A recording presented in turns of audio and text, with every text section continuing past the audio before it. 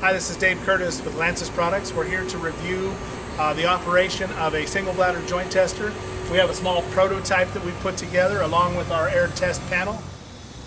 This single bladder joint tester, when you go to install it inside of a pipe, first thing you need to do is actually get your dimensions and measurements to make sure that you line up your inflation port directly with the actual joint itself. Again, this prototype is just to mock the simulation of how it goes. Get your joint tester set correctly. From there you can come to the panel and actually begin to start your test. Make sure that with the hoses that are supplied with a joint tester, you do have a safe distance to be away from that joint tester. Please do not be up against the joint tester while you're rolling, while you're doing the actual test. Now we'll move over to actually go to our panel. First thing you do when you go to start your joint test is you're going to get an air source to be able to inflate the bladder to seal the pipe. This is our inlet air source for the bladder side of it.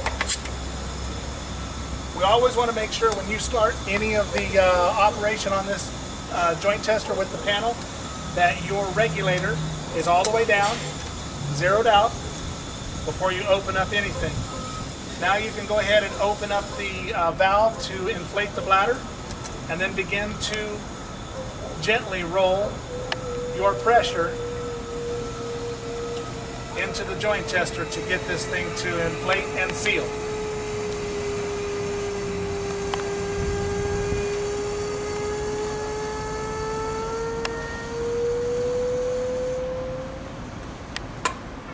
Lock out the regulator.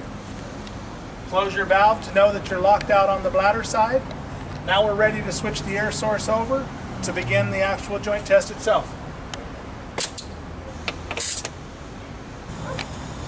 Now that we've got our air source going to the actual joint test side of this, realizing we're in concrete pipe and by your ASTM standard, that's normally a 5 psi test at 5 seconds. So now we'll be able to open our valve and gently start to work your regulator up to get your pressure on the joint itself.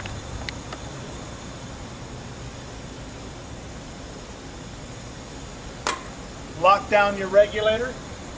Close your valve. Most inspectors at this point in time would want to see the time to start. Again, realizing we are showing pressure not only on our panel, but actually pressure to the joint itself. Once the inspector or your company has approved the fact that that joint is passing the test and able to move on to the next joint, you can clearly at this point in time exhaust the pressure back through the panel. And when you're ready to release the pressure on the bladder itself, same operation to be able to release your pressure from the panel on the joint tester to be able to move it to the next joint. Through some of the training videos that we've done, we want to make sure that you take note to follow all safety precautions and procedures when handling pipe plugs or pipe testing equipment. Make sure you're also following any regulations, whether it be city, state, or county, and follow the guidelines of your confined space entries. So thank you again for taking the time to watch our video, and we look forward to you having a safe day and completing your project correctly.